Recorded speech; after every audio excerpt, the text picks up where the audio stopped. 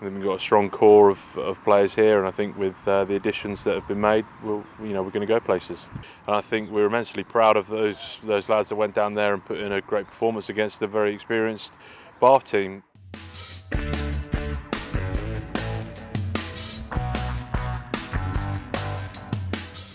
Greg, first of all, congratulations on the new contract. An easy decision to make? Really easy, yeah. I'm very fond of the place, fond of the boys, and I'm pleased to sort of have that security to move forward and crack on. A lovely day yesterday with four other announcements, yourself being the fifth.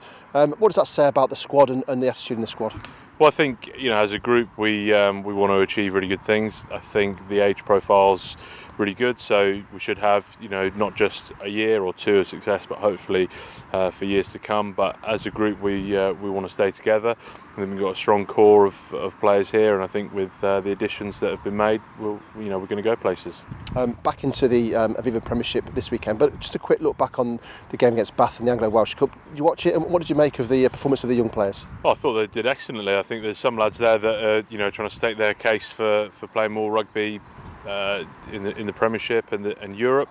And I think we're immensely proud of those lads that went down there and put in a great performance against a very experienced Bath team. I think for them it's just a heartache to lose the game in that way, but I thought the boys dug in really well on a Friday night. Since last spoke to you, you've had a new addition in the front row in the shape of Politer now. Tell us a bit about him. Do you know much about him? Well, I've not met him personally, but the Australian lads that I know have spoken very highly of him. So he's a top lad. As a player, I don't think he needs any introduction. I've watched him for years, and I think he's a quality player, and I think he's going to add a lot. You've had 2 weeks off from playing. How's the body? How's the mind? The body is good. The mind is fresh. Thank you. Back into it hopefully this weekend. Obviously, the team's not been announced, but looking forward to it. Yeah, I think we're all really looking forward to getting stuck back into the Premiership. We've got 2 big weeks before we go back into Europe, and we want to set ourselves up well before we get to Christmas.